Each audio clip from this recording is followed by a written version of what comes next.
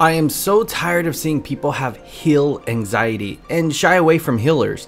If you're a beginner or casual player that is hesitant on playing a healer class, I am going to provide you a practical healing guide from level 1 to endgame. This is not a pep talk or encouraging words. This is a step-by-step how-to guide in order to build confidence, begin understanding the job, and I'm also going to go over the biggest mistake I see healers, specifically White Mage in this video, do over level 50. Hello everyone, my name is Stefan Ash and today I have another Final Fantasy XIV guide for you. If at any time you get value out of this video, then use that limit break 4 and smash that subscribe button down below. Seriously though, please make sure your limit break is somewhere on your hotbar, Sprouts and casual players. Okay, let's jump into this video. I know that there's a lot of controversy in what a healer should be doing or not doing, whether that's focusing healing or DPSing. I am under the strict belief that I want to be as helpful and efficient as possible. There is no reason in the world to over heal your party, as you're not being helpful if you can kill enemies quicker. There is also no reason at all to ignore healing, as that is literally your job. I will be operating under this belief for this video. This is my own personal opinion, and I take a little bit of what Endgame does and apply it to casuals and Sprouts. If you disagree, then comment down below and give the reasons why you think that healers should be doing something different. Here are a few of my beginner tips that I do when I'm playing any healing class at the start of the dungeon. Number 1, look at your tank's gear item level. This is a huge indicator what the tank playstyle is going to be. If the tank is under geared for the dungeon, i.e. you're in a level 60 dungeon, but his gear is level 54 or level 55 or level 59, you can safely assume that he's going to take more damage than someone who is geared for the dungeon. On the opposite end of that, if the tank is wearing level 80 gear and you're in a level 25 dungeon, you can safely assume that he's going to take less damage than someone who has the same item level as the content you're in. This is not an end-all be-all, but a good guideline to start understanding how trash mobs work and boss works when your tank is taking damage. Number 2, look at your DPS gear. The same goes for DPS. I know you're wondering why, but think about it. If the DPS is under geared for a particular dungeon, they will kill the enemies slower. If the enemies are not dying as quickly, they have more time to damage the tank, which means more healing. All this information you can learn in about 5 seconds taking a look at each person's gear, and you can prepare for the type of healing situations that you might be in. Let's move on to our first chunk of content, level 1 to 29 content. White Mage early on is fairly straightforward like all the other healer classes. We have our main damage skill Stone, our dot or damage over time arrow, and a healing ability, Cure 1. After level 24, another really important skill, Lucid Dreaming, which is an MP regeneration skill, will be added to this list. Pretty much all content between 1 and 29 is going to look something like this. Your tank starts pulling aggro. You're using your damage over time. I dot every single enemy as we're running, as this does tons of damage over time.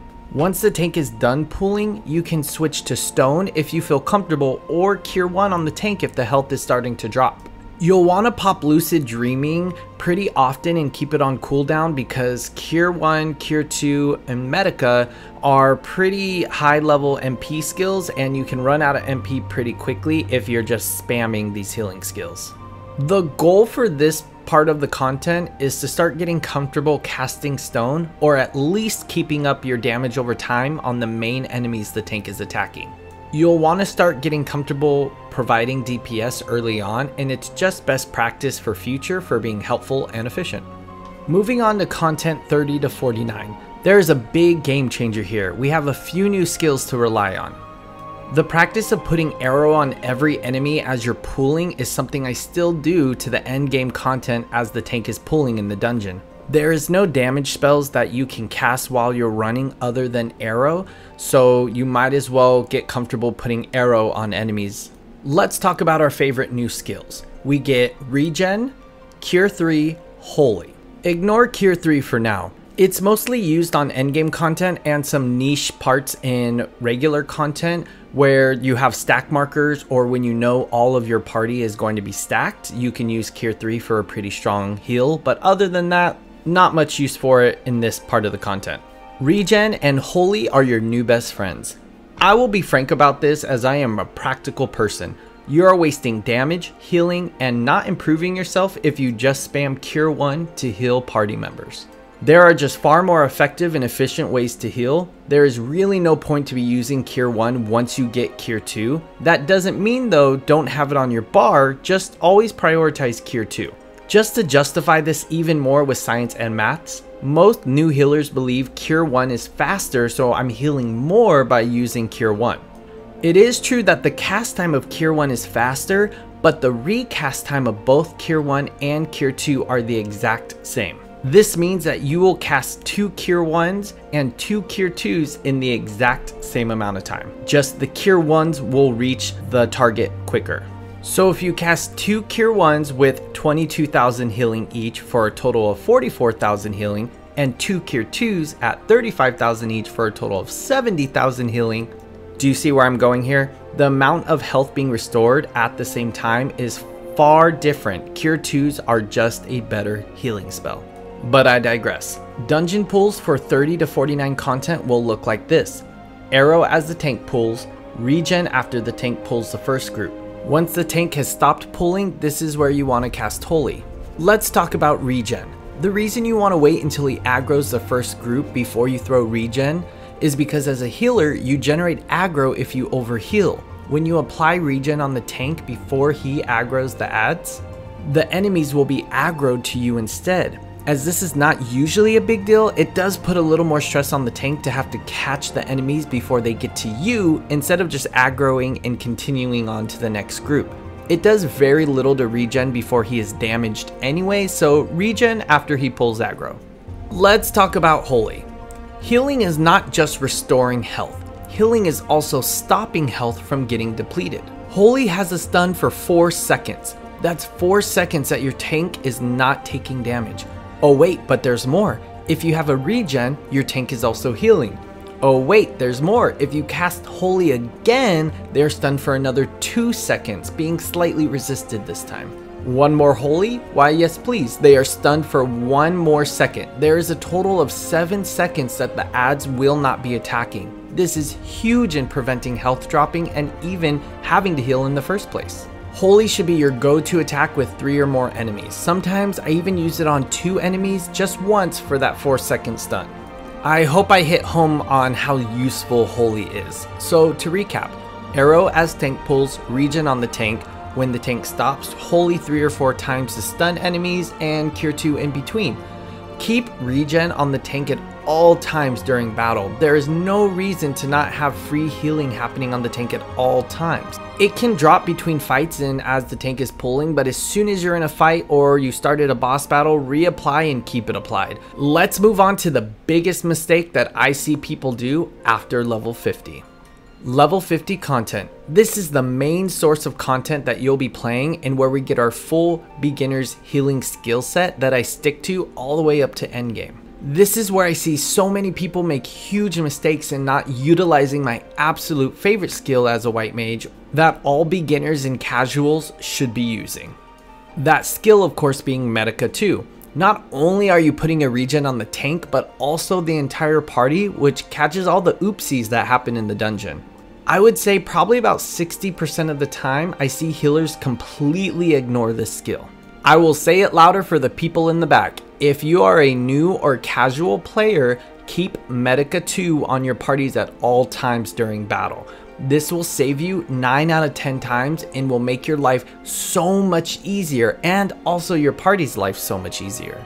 I do not Medica 2 between pulls. I wait for the tank to pull aggro or wait for a boss battle. Everything above level 50 content will look something like this.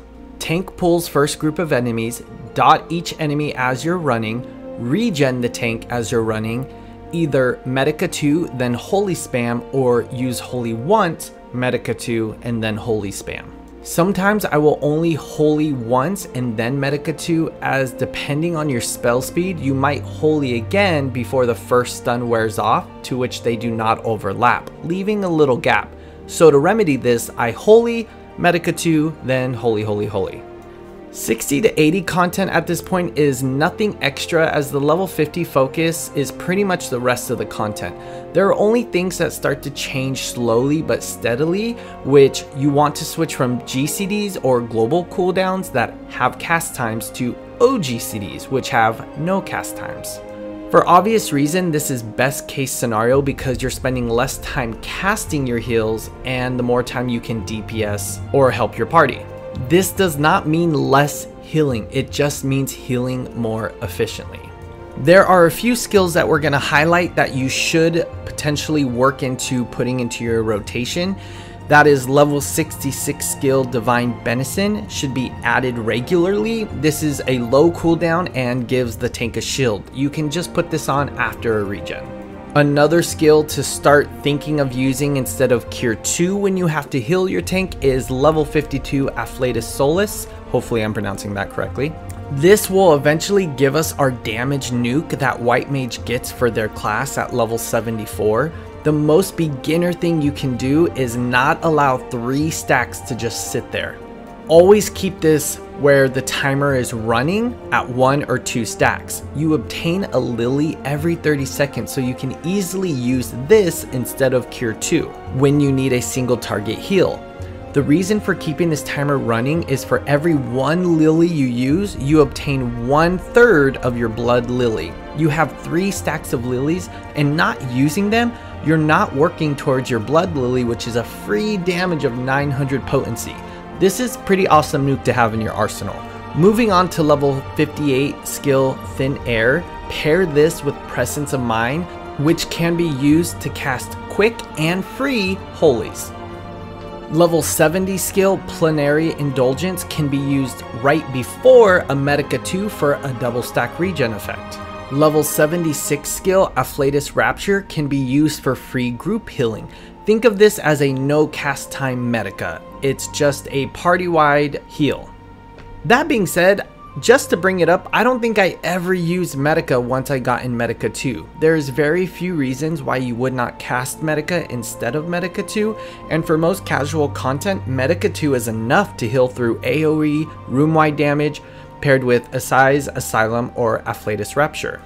Moving on to my last 2 favorite skills, Assize, which is level 56, keep this on cooldown at all times. There is no reason to hold on to this because it is a huge damage boost as well as free heals. Asylum, I actually just used as a free Medica 2. You can just place this wherever the tank is going to stop pooling, or you can place it so the tank pools all the adds into there and they get healing and everyone gets healing in the party. In a best case scenario, healers know that not everyone gets into the bubble. The methods of content healing that I explained above will literally get you through most dungeons with little to no problems, no matter what your gear is. What this will allow you to do is to start analyzing when health is dropping, how fast health will drop in relation to item level gear. Again, this is literally just meat and bones to what you could be doing as a healer. In making this guide from the perspective of helpful and efficient, this will allow you to break into the world of healing far easier than tackling it on your own. I believe that this is a fairly forgiving class to play and allows you to really learn the ebbs and flows of battle. I hope this gives you the basics of healing to give you enough confidence to start your healing class that you've been hesitating to start. Healing is so much more than what I explained here, and I really think it is such a fulfilling class. I just want to do a quick shout out to my in-game friend Carbox, who ran as a tank so I can get the footage I needed for this video. He has a YouTube, which I've linked down below, so if you can go over there and show him some love for his videos. I want to thank you all for getting this far and watching this video. If you got any value out of this video at all, then limit break for that subscribe button. And if you want more Final Fantasy tutorials, you can click here.